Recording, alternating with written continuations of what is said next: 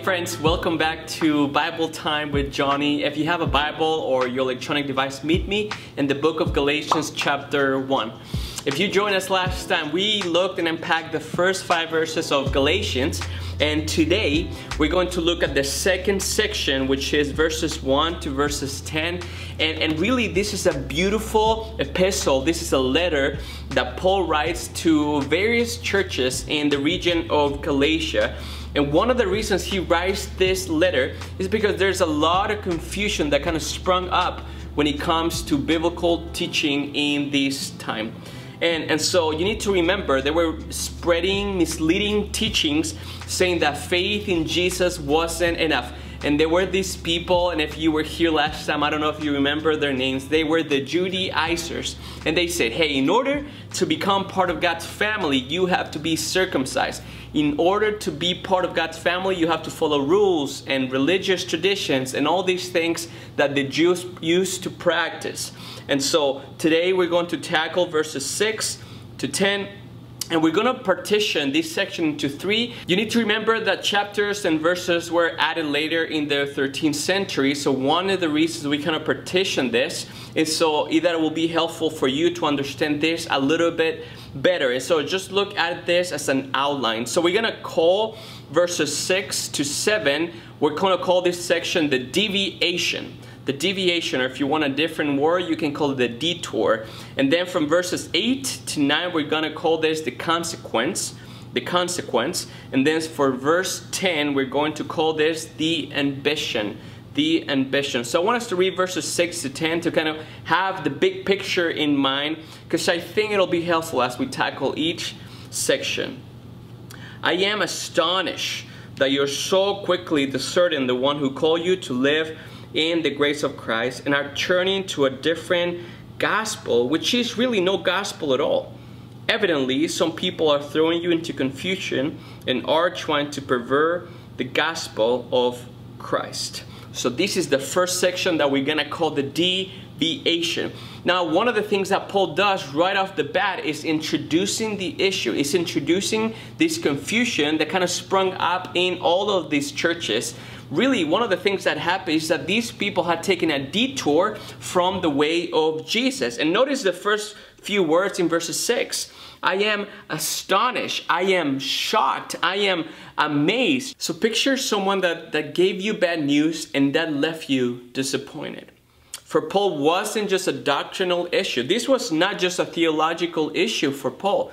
You need to remember, for him it was personal. This is the guy who had invested in them. He spent time, energy, and even some of his finances to invest for a long time in the lives of these people, in the lives of these churches that have deserted and kind of deviated from the gospel and have settled for a cheap version of Jesus. And so imagine this is what's happening. These people not only deserted the gospel, they deviated from the gospel, but they did it so quickly. And this is what happens in verse 6. I am astonished that you are so quickly deserting the one who called you to live in the grace of Christ. So it wasn't just that they took a detour from the gospel. The issue is that it happened so quickly. Now, I don't know if you remember the parable of the sower in the Gospels, but in Luke 8, Jesus tells a parable of a farmer who went out to plant a seed. And I don't know if you remember this parable, but this seed fell in different places, like a rocky ground, among thorns, and some of them kind of landed in good soil. And Jesus goes on to say that some of the seeds that fell in rocky ground are like people who are really excited to hear the message. They're happy. But what happens? When trouble comes, they give up. And the seeds among thorns represent people who hear the message, but when life's worries and all of these things happen, they get distracted and completely disregard the message. But the seeds on good soil represent people who hear the message and they hold on to that message, and over time they produce a huge harvest. If Paul was referencing back to this parable and saying that many of the churches in Galatia, they heard the message of the gospel, but it didn't fall in good soil, right? Because they got distracted, they deviated, they took a detour from the way of Jesus, and as a result, we see this, they turned to a different gospel. So what are some practical signs that the seed of the gospel has fallen in good soil? So just look at your own life as you've heard the message of the gospel, as maybe you've attended church, maybe you go to Bible studies, you attend different Christian gatherings. So what are some things, practical things, that tells me that I am living in a way that pleases God? Welcome to Course 5, Overview of the New Testament in the In-Depth Bible Study Academy. My name's Ashley, and I just want to encourage you to come get this course and to learn loads of information about the New Testament. We're going to be overviewing, of course, the whole New Testament. We're going to be going through all of the Gospels, Acts, all of the epistle letters, and Revelation. We're going to go through each book and what the purpose is, what the author is, what the occasion was. So you will be getting video teachings from me, Taylor, and Mentor Mama. Along with that, you're going to be getting homework, extra readings, guides, video notes, everything like that to help you in your study of the New Testament. I hope that you guys will consider getting this course, and I can't wait to see you in there. Bye. Number 1. Spiritual hunger. In other words, you have an increasing desire to know God more deeply, because here's the problem. If you're not craving God deeper, there's a problem in your spiritual life. So there's spiritual hunger. Number 2, fruitfulness. Fruitfulness. By this I mean that there's a tangible evidence of internal spiritual transformation in your life. If you're not producing fruits in your life, it's because you're most likely not abiding in Christ. And the third thing is endurance. Endurance. If you've ever planted anything in your backyard, at your house, or wherever you live, then you know that good soil allows the seed to take deep roots. That means that when things are about to go down in your life, you're able to hold on to your faith without deviating from the truth. Now notice Paul's main concern on this text is that these people were pretty much putting a different jersey. Imagine if you're a fanatic of a sport, of football or basketball, and you're watching your favorite team. Imagine if you wore the jersey of the opposite team. That's what these people were doing. And Paul's point was that you cannot follow Jesus and also swim in a sea of religious pluralism. And this is what these people were doing. In fact, look at verse 7. They turned to a different gospel, which it is no gospel at all. Remember that the very definition of gospel means good news. And when you add elements that complicate the beautiful message of the gospel, you end up turning the good news into bad news, because you have to follow rules. You have to do all these legalistic things. So far, the church in Galatia, they had been characterized by 4 things. So, desertion. They had abandoned the message of the gospel. Number 2, deviation. They had turned to a different gospel, right? Number 3 is confusion. They didn't know the message of the gospel. And number 4 is perversion. They incorporated aspects of legalism to the message of the gospel. Now, a few weeks ago, I had the opportunity to go to this Islamic center. And the imam, the religious leader there, was so gracious and kind to allow me to have a conversation with him, because I really wanted to hear what Muslims believe. And one of the things that happened is that I started listening to what they believe, and the problem is that Muslims believe in a myth that is predicated upon moralistic, therapeutic deism. And I hope that concept is going to show up on the screen, because I know it's really deep and it sounds really complicated. In other words, they believe in a God, right? That's deism. And they feel good. They feel like they need to be good. That is kind of the moralistic aspect of their faith. And number 3, they want to feel good, right? A lot of us, we want to feel good, and kind of that's the therapeutic aspect of their faith. And the problem with this teaching is that it doesn't reflect the gospel. And even though as Christians we don't go around saying that we believe in Allah and Muhammad and the Muslim prophets, this moralistic therapeutic deism philosophy has infiltrated a lot of churches today. Maybe your church, maybe my church, people or places that we've been part of in our lives. And that couldn't be further from the truth of the gospel. That's why we have to be extremely careful not deviating to a different gospel.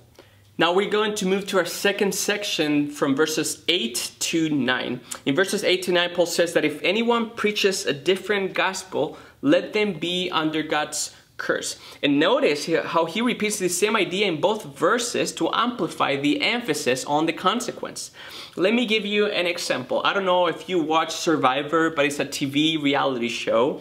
And let's say that you were in a show like Survivor, right? And the only way to kind of win this life-changing prize is by following specific instructions. Now, some participants, they claim they have better instructions and with shortcuts, but you've been warned. If you deviate from the original instructions and you're not just out of the game, but you're completely removed from the island. Now, imagine Galatia was full of these people who chose to follow other type of instructions, right?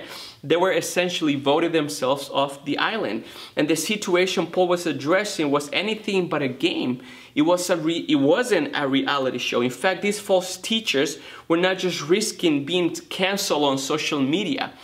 They were gambling with damnation itself, with their eternal destination. And you might not be struggling with legalistic tendencies like some of the people in Galatia, but you might be tempted to compromise your faith in other ways. Maybe to make it more applicable for you and I. Maybe you have this pressure to conform to popular culture. Maybe you have this conviction or this pressure to choose convenience over the hard truth of the gospel. But by doing that, you're risking your relationship with God and the integrity of your faith. So remember that there's a consequence, not only to those who twist the message of the gospel, but also for those who pull away from that truth. Lastly, let's move to our third section that we're going to name the ambition. Let's read verse 10 again. Am I now trying to win the approval of human beings or of God? Or am I trying to please people? If I were still trying to please people, I will not be a servant of Christ. Now, let me put this into an illustration. Let's say you're a young, ambitious professional who works for one of the biggest companies of your town. One day, your boss comes up to you and asks you to make a presentation to a potential client. So you're ready because you know that you're really good at this and you know that you're gonna make an amazing sales pitch to this person. Now, the only catch is that your boss wants you to exaggerate the capabilities of the product that you're trying to sell. In other words, he wants you to lie. Now, you know this is really unethical and it goes against your principles and your values, but you also know that this is a great opportunity to fast track your career. So let me ask you a question if you're watching this. What would you do? What would you do in that situation? The Apostle Paul found himself in multiple situations where he had to kind of choose between pleasing people and pleasing God. And in this context that we read in verse 10, Paul decided to stand firm in his commitment to the truth of the gospel. Now, you need to understand, Paul was a big deal. He was like a celebrity pastor back then. He was known by different people, different congregations, different churches all over that region. He could have perfectly preached this really relevant message to this church, kind of to keep his reputation. But he was okay with risking his popularity and even losing the approval of people that he loved. Why? Because his ambition was to choose God's approval, not people's applause. Let me say that again. His ambition was to chase God's approval, not people's applause. And when we chase people's applause, when we chase people's approval, we find ourselves in a never-ending performance, constantly adjusting our script. Which leads me to a question for you today. What are some areas in your life where you find yourself seeking people's applause more than God's approval?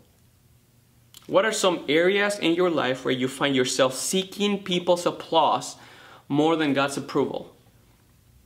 You know, as I was studying this text a few days ago, I found myself just noticing the amount of churches that have embraced alternative gospels in pursuit of relevance. But brother and sister, if you're watching this today, let me tell you, God doesn't want you to be relevant. God has not called you, your church, your pastors, your leaders to be relevant. God has called all of us to be faithful. And we should be faithful over relevant. We don't want to be popular. In fact, Jesus tells us that the world is going to hate us. We need to be faithful for the sake of the gospel, not deviating from the truth, knowing that there will be consequences. And our ambition should be chasing God's approval, not people's applause. This is my call for you. we need to stick to the message that calls us to believe in the death and the burial and the resurrection and the ascension of Jesus Christ as the fundament truth of our faith. This is the message that we're called to uphold, affirm, and share with unwavering commitment. I hope that you were able to enjoy this quick study on the book of Galatians. As a reminder, if you go down to the description, you're going to find an extra resource that's going to take you in a deeper way through the book of Galatians. And remember that we also want to support Coffee and Bible Time. This is their ministry. And so if you're able to, go down and buy that resource as you study the book of Galatians with us.